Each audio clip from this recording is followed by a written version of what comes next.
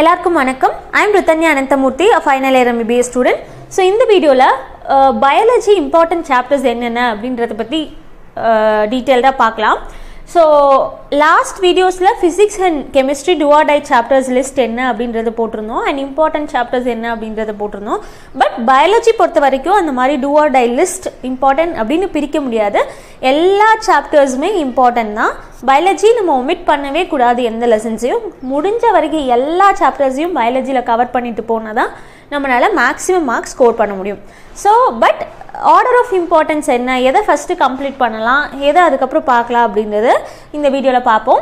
So first பாட்னின்னு எடுத்துட்டிங்கன்னா 11th ஸ்டாண்டர்டில் பார்த்தீங்கன்னா செல் the unit of life, biomolecules, cell cycle, cell division, plant growth and development, plant kingdom, anatomy of flowering plants, biological classification, morphology of flowering plants, transport in plants, photosynthesis, respiration in plants, mineral nutrition and living world.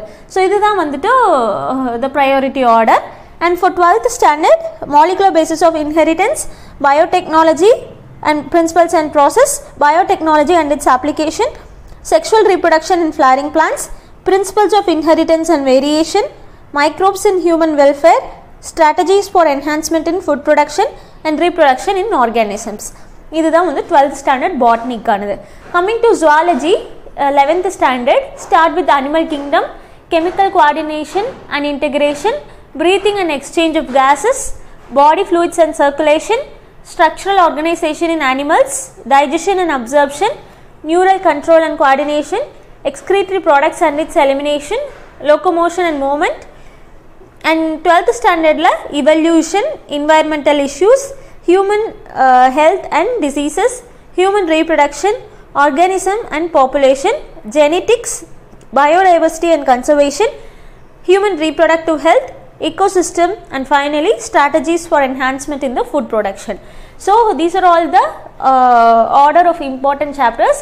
So முடிஞ்ச வரைக்கும் நம்ம போட்டிருந்த ஷெடியூலில் 18 days போட்டிருந்தோம். So try to complete all the chapters.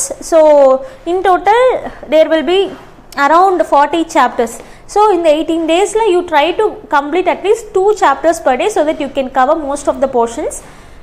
Hope this video is useful. இந்த மாதிரி videos பார்க்கணுன்னா சேனலை subscribe பண்ணுங்கள், பிடிச்சிருந்தா லைக் பண்ணுங்கள், ஸோ தட் எங்களுக்கு ஒரு என்கரேஜ்மெண்ட்டாக இருக்கும். இந்த மாதிரி இன்னொரு வீடியோவில் உங்களை சந்திக்கிறேன். நன்றி, வணக்கம்.